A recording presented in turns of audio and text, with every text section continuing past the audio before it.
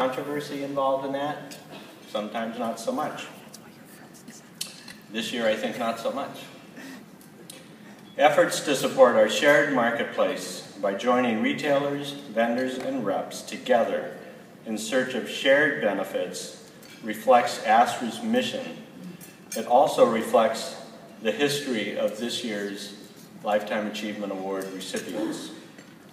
Two women who have made significant contributions to Astra and to the specialty toy market as a whole, initially independently and then more recently in a cooperative venture. Before entering the toy business, one of these women spent 10 years in New York, first as an executive secretary and then working in marketing. According to her, it was a little bit like being in Mad Men, which of course, since I do watch Mad Men, makes me wonder, so is she a Peggy or is she more of a Joan? And I've danced with this woman, so I'm going with the Joan. The other started out with a business degree and quickly became an independent toy entrepreneur who still found time and still does find time to volunteer both within Astra and among fellow retailers who are pursuing cooperative marketing efforts. The stores they ran independently but successfully opened in 1976 and 1983, respectively. They embarked on their current toy adventure in 1999. Both have consistently raised their hands, sharing advice and support with their colleagues and competitors up and down the supply chain. Together, their efforts have supported independent retailers as well as specialty toy vendors and reps during a time that we all know has seen rapid change in our marketplace. In choosing to name both of them as recipients of Astra's Lifetime Achievement Award, we acknowledge them each individually as amazingly hardworking, creative, and generous people, while recognizing the work they have done and continue to do together. So it's with a smile and great pleasure that I would encourage you to just leave your clickers on the table, but get your hands ready and be ready to jump up and welcome two women I personally view as grand dames, or great ladies of the toy industry. The Good Toy Group's Executive Director and Managing Director, Terry Gannon and Idanna Smith.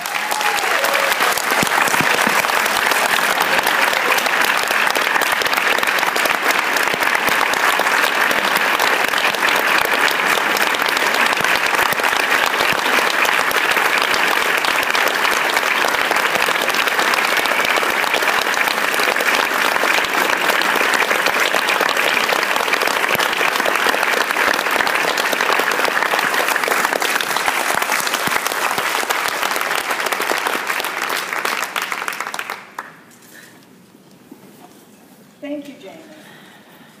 I'm not sure that I resemble either of these two girls, but it does bring back a lot of memories. Well, I'm certainly very surprised and very, very pleased to be standing here today. This is a special, special award, and I shall cherish it. Let me give you a glimpse of the history, my history, in the toy industry. At Christmas time, 1975, I started to look for a dollhouse for my daughter, Julie Gannon Ritchie, whom many of you here know. We lived in a small sea town coast of 5,000 people, an hour south of Boston, an hour north of Providence.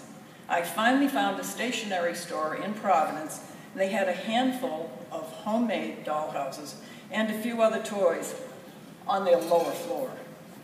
Madame Alexander dolls, interesting games, and some small trikes. There was no dollhouse furniture there, so we went to Boston and finally found some. After the holidays were over, I suggested to my husband that perhaps I should open a toy store. He looked at me with utter disbelief and he said, "Have you ever been in retail?" And I said, "No, but how hard can that be?" I think I was a little naive. Well, I opened my 900 square foot store in the spring of 1976. That eventually grew to 3 stores. Anyway, I went to New York with the ink hardly dry on my business cards. Toy Fair in those days consisted of 2 large, male-dominated, cigar-smoke-infested buildings on 18th Street and Broadway. And actually, as my daughter reminded you, you couldn't even get into some of the showrooms. They didn't want to see you, which I thought was interesting. In addition, there were exhibits in the various hotel ballrooms throughout the city. But remember, no Javits Center, no telephones. We only had, the telephone booths, so there was no communication. And it was really a whole week of Toy Fair, full week of Toy Fair. My store, the Toy Box, was located about a half a block from the elementary school. And once we became established with the parents, we often had children who stopped in after school just to see what was new, to shop, to play games, and play with our toys. Most of these children and parents had never ever seen many of the items we carried. Lots of games, wonderful small metal soldiers from the Civil War, the Revolutionary War, and other wars, beautiful wooden blocks especially, and who of course ever heard of wooden trains? When our Brio trains arrived, there was such excitement to think that a child could actually build track and push the train around. I mean, unheard of. I love the interaction we were able to have with the local children. They would come in with their saved money, and we'd help them count it out. We'd help them shop. They'd count out their money, and if they were a bit short, we would write out an IOU, and we would give 1 copy to them to take home, and 1 copy went into our cash drawer. No cash register then either, by the way. We occasionally caught a child stealing, and when that happened, we'd bring them into the store, or into the office, and sit down and chat about it, and then say, if this is fine, and we won't say anything about it, but if it happens again, we're going to call you parents. And that seemed to solve the problem pretty well. I was asked by a local school to give a talk about running a toy store, so I chose the 4th grade as a good age group for comprehension. I decided to use Brio trains as my basic subject of buying the product, starting with cutting down the trees in Sweden, and then finally having it all arrive in my store and the costs involved each step of the way. They couldn't understand why I had to create a retail price. So when we got to the heat, then I got to the heat, the electricity, the salary, the rent, and so forth, and I think they finally got it. They got the picture. Through all these years, I really wasn't as much profit-oriented as I was just thrilled to be able to bring all these great joys to the children of my community and have such a wonderful interaction with them, and it was really a lot of fun. Actually, I was a little casual. If I was playing tennis in the morning, I'd stick a note on my door and say, sorry, not opening until 10:30, I've got a tennis game. But I like to feel that this was just as special for them as it was for me. Then along came Astra in 1992, and another whole world opened up. Their annual convention brought together toy people, retailers, vendors, and reps, and my isolation as a toy store owner ended. There were wonderful seminars, workshops, networking, and year after year, we could see Astra grow, and we were able to grow with it. Early on, Astra was able to draw in people like myself to discuss, think, and envision what the industry could become. In 1999, several of us realized that we needed a holiday catalog, and due to our contacts through Astra, we were able to pull together 21 stores for an initial meeting. Because of the standards set by Astra, we had a firm idea of what cooperation between the stores meant, and the pattern was set for us to create a catalog company called The Good Toy Group. Starting The Good Toy Group was hard work. No, that's wrong. It was very hard work. A lot of time, a lot of energy. But because of the Astra model, we could envision starting a new business supporting independence, and so we took on the challenge. We had a working board of directors, all fiercely independent, and we had to bring them together and make sure that they could see a shared vision for the future that was beneficial to the member stores, the industry, and the association. And then they in turn had to go forth and work on getting stores to join us and the vendors to believe in us. Each of us had an area of responsibility when we first started, and Idanna became the board chairperson. I believe Idanna's original job was in charge of trucking. Not too interesting, but that still makes me smile. Since I was retired, I took on the job of setting up the company, pretty much all the systems. On the other hand, without Idanna's vision, the Good Toy Group would not be where it is today. Probably the most important decision that we made was to become a member-owned organization. As a result, we have a board of directors and a product committee and a new game committee, all member stores. We have never swayed away from our original mission statement.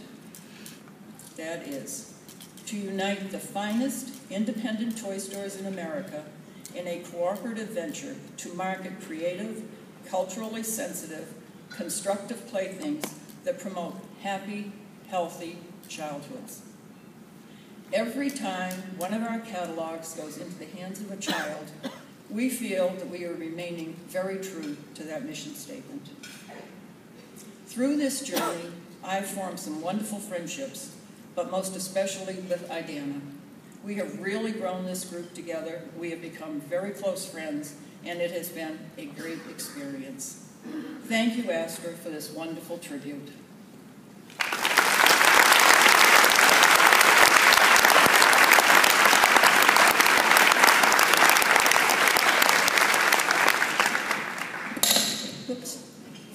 Good morning, and thank you from the bottom of my heart. Lower. Can you see me?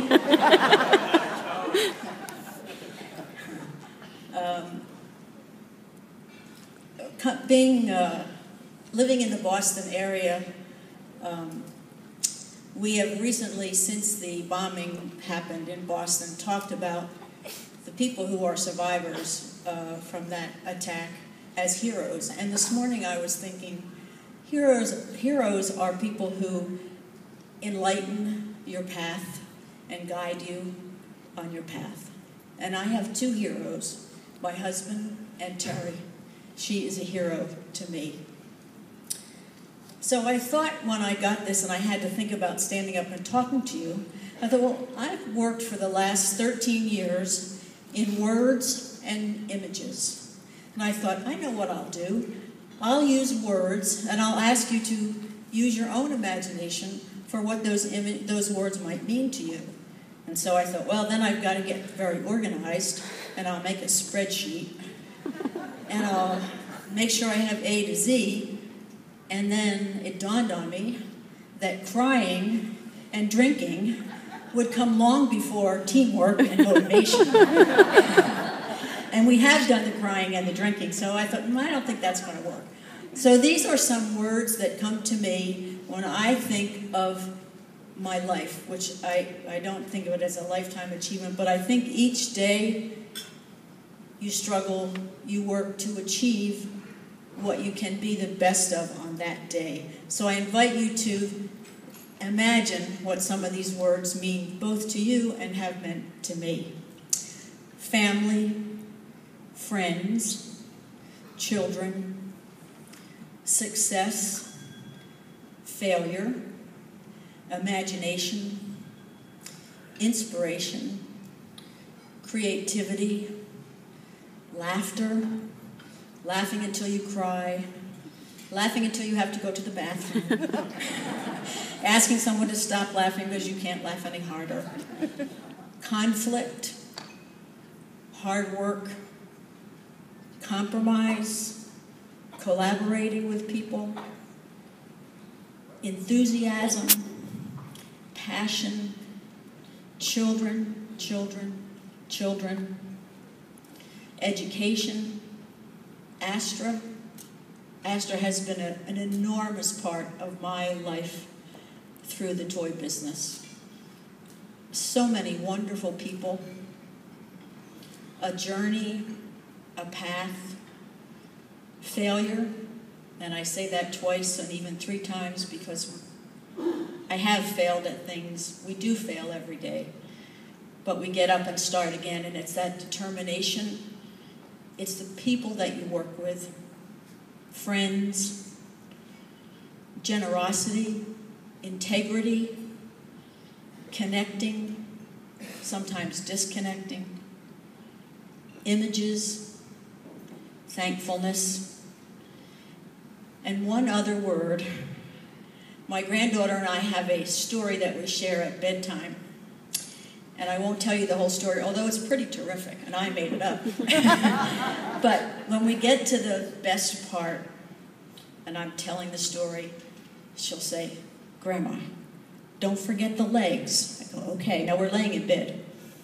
And then she does this. And my part is to go, and this is how I feel about this whole thing. Ready? Wowzer! That is how I feel about every single one of you in the room. Thank you very, very much.